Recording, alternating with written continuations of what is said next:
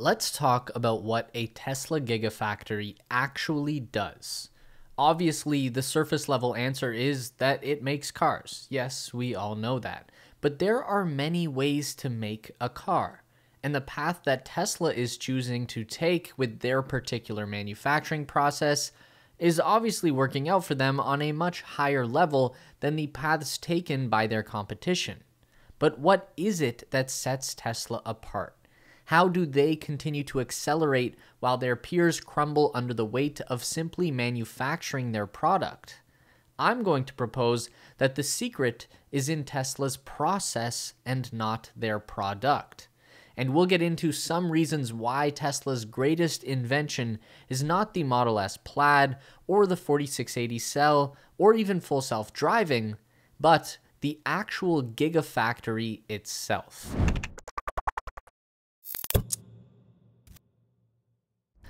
We can simply look at the numbers to see the story of Tesla's success. In the first quarter of 2022, the company again set a record for highest number of vehicles delivered, now reaching over 310,000 cars. That's a 69% increase over the number of vehicles they delivered over the same time period in 2021, and Tesla has done this at the same time that every other automaker on the planet is seeing their productivity drop. In the United States, new vehicle sales are down 12% overall, fueled by a significant drop in productivity from the country's largest domestic automakers. GM saw a 20% drop in vehicle deliveries compared to this time last year, and that extends to international automakers as well. Nissan down 30%, Honda down 23%. So it's no secret that Tesla has something special that sets them apart in terms of being able to get a product into their customer's driveway. And we know it's definitely not the product itself. Electric vehicles have proven themselves to be spectacularly difficult to manufacture. Just look at the competition. Lucid and Rivian burst out of the gates in 2021 as American startups with genuinely amazing products that in some ways even put Tesla's vehicles to shame. However, both of these companies very quickly faltered when it came to product manufacturing. On February 28th, Lucid had to announce to their shareholders that they had only managed to deliver 300 copies of the AirDream Edition to customers in the time since the vehicle officially rolled out on October 30th, 2021.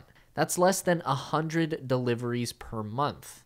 This prompted the company to reduce their production estimates for 2022 down from 20,000 cars to just 12,000 cars. Similar story over at Rivian. While they were able to achieve higher production numbers, by mid-March, the company said they had built about 1,500 vehicles so far in 2022. They are still falling drastically short of expectations, having to inform shareholders that their delivery predictions for 2022 are now cut down by half to just 25,000 electric trucks and SUVs. Now, I hear what you're saying. Those are brand new companies. Not a fair comparison. And that is true. So let's draw some lines against the most established of establishment dinosaur companies, Ford Motors. Ford does actually make a reasonable amount of electric cars. In February, the company revealed that they'd sold 2,370 Mustang Mach-E's in January of 2022, and that in their most successful month, February 2021, the company got 3,739 units into customer driveways. So Ford definitely can wield a higher production rate than a startup like Rivian with their 100-year head start. But it's still not a massive number of cars, and it's nowhere near the demand level for the Mach-E, which is currently hitting prospective buyers with a wait time of about 20 to 30 weeks, or maybe more. So hopefully that brings to light my point that it doesn't matter if you're the new hotness or old as shit, making electric cars at high volumes is a very difficult thing to do. So why can Tesla do it so well?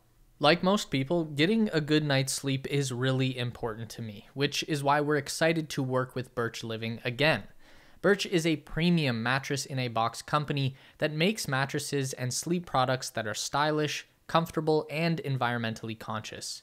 Their non-toxic mattresses are made in America and are crafted with organic and natural materials that have been sustainably sourced. If you watched the last video, you saw me surprise my mom with the Birch Luxe mattress after using the same mattress for 30 years. And I'm happy to update you on her experience. She's absolutely loving it and has been sleeping better ever since. With your Birch mattress, you get a 100-night sleep trial along with a 25-year warranty. And each Birch Luxe mattress comes with 2 of their EcoRest pillows made from recycled plastic bottles that are breathable and better for the environment. The best part about all of this is that Birch delivers your mattress right to your door for free within the US. It comes rolled up in a box and is super easy to set up yourself. Crafted with 8 different layers of organic cashmere, organic wool, organic cotton, and 100% natural latex, the mattress is specially created with breathability, cooling, and support in mind, and offers increased airflow and targeted zoned lumbar support. My mom loves her Birch Luxe mattress, and I think you would too. If you're looking for a new bed, check out Birch. You can click the link below or go to birchliving.com/TeslaSpace for $400 off your mattress, plus 2 free pillows delivered right to your door for free within the US. And now, let's get back to the video. A lot of this success just has to do with the way Elon Musk thinks. He often talks about this mental strategy called first principles. It's basically the idea that you start every new project from scratch and build from the roots. The basic fundamentals of the project inform every decision. That sounds obvious, but it's not often the way that people approach things. We rely on the common knowledge, the things that are just known to be true, even if we don't know why. Or we reason by analogy, essentially taking what someone else is doing and putting our own spin on it to form a new idea. An example of where Tesla failed to implement first principles was with their first plant in Fremont, California. The company reasoned by analogy. They needed to make cars, so they bought a car factory which they would then put their own spin on. That worked out in the early stages, but in the long run, we end up with the abject chaos that is the current day Fremont plant, with production lines in tents and car parts in the parking lot. Luckily, Elon and his team smartened up pretty fast. By 2013, the idea of the Gigafactory was born.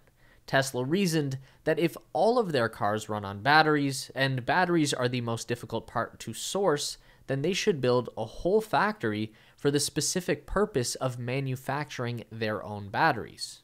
Again, starting from the roots.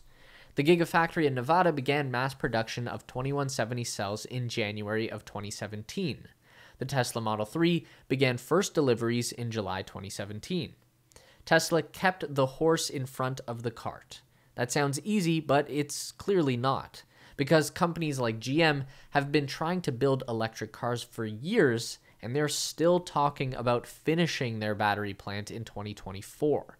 That's the cart before the horse, and that's the reason this company can't even deliver 500 electric cars in the first quarter of 2022. Anyway, around the same time that Tesla was building the Model 3 in a tent, Elon Musk hit some kind of epiphany that there has to be a better way to do this. In his mind, Elon imagined a kind of massive alien dreadnought production facility, like an inhuman machine that builds other machines in a fully automated process. If all humans just suddenly died, the dreadnought factory would just keep on spitting out cars without us until it ran out of materials to make them with. Elon has said that we can think of Giga Shanghai as kind of version 0.5 of the alien dreadnought idea. If we go back to that video from last summer released by Tesla, it does show a lot of automation with the factory. Everything is in a constant state of motion, and they make use of time-lapse video to speed everything up and give it that appearance of an ant colony or something. But we've now got our first taste of Alien Dreadnought version 1.0, and that is Giga Berlin and Giga Texas. Yes, the last however many minutes was just foreplay, so we could use a gratuitous amount of clips from this Giga Berlin FPV drone video, because it's just so dope. But fancy camera work aside, this is a first-person view inside the new and improved alien dreadnought. Is the process fully automated yet? No. But we can see just how much work these machines are doing and how quickly the vehicle comes together when the manufacturing process itself is created with first principles thinking. The Gigapress scene is a really great example of this. Every other car maker builds their frames by connecting together dozens of smaller parts that are preformed using multiple stamping and casting machines, and then welded together and even glued together in some cases to form one larger piece of the frame. And the reason that everyone does that is because that's just the way that it's always been done. It's the common knowledge. Tesla has reduced this process down to just 2 giant machines and 1 human person whose job is, I guess, to poke the molten aluminum with a large stick. Whatever he's doing looks like an interesting way to spend the day. Anyway, the entire rear quarter of the Model Y frame is casted from solid aluminum alloy, and then plucked from the mold by a giant robot arm, which then hands it off to a small army of additional robots who go about assembling these large castings and stampings into a fully formed Model Y body. And this process is happening hundreds of times per day. In a few months from now, it will be thousands of times per day. And Giga Texas dwarfs Giga Berlin. It is gigantic. We haven't even seen that factory line in action yet, but we know that it's going to be at least as impressive, if not more so. Volkswagen CEO Herbert Diess is one of the smartest people in the automotive industry right now, and he's also smart enough to be terrified of Giga Texas. Diess wrote in a LinkedIn post last month, Elon's new factory, he calls it the machine that produces the machine, is impressive. 1.2 kilometers long, 400 meters wide, all under one roof. No logistics from cell production to the final assembly. Once up and running, it will very likely set some new benchmarks. I am so happy that we decided on a new plant for Wolfsburg. Without that, we have no chance to compete. That's the real beauty of Giga Texas. It is everything under one roof. Even Giga Berlin will be producing their battery cells in a separate factory that is still on the same grounds as the vehicle production line, but not in the same building. Giga Texas takes all of the best things from every Tesla factory. The cell manufacturing of Nevada, the massive capacity of Shanghai, the automation of Berlin, and the company headquarters and logistics support of Fremont, and rolls it all together into one monster that is purpose-built from the ground up for building Teslas. Not just building cars, building Tesla cars in the Tesla way. Not imitating, only innovating, always maximizing for efficiency. That's how you consistently grow your productivity by 50 to 100% year over year in the electric car game.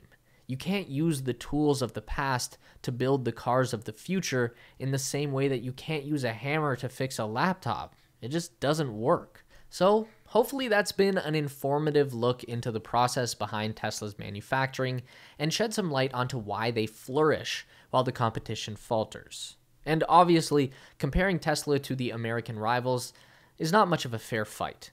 Tesla compared to Chinese EV makers is a much more even match, but that gets a lot more complicated. Maybe we can get into that someday in the future. If you'd like, let us know below. Also, let me know your predictions in the comment section below. How fast do you think Tesla can ramp Giga Texas and Giga Berlin? Will they beat 1.5 million vehicle deliveries this year? Don't forget to give this video a thumbs up today if you liked it. That is so important for getting our content out to more people. If you enjoy the content, then you'd probably also enjoy our weekly newsletter, so sign up with the link down below at theteslaspace.com. A huge thank you to all of our Patreon supporters who are listed on the screen now. You help us make the best content we can, and we really appreciate it. Thanks for watching, and we'll see you in the next one.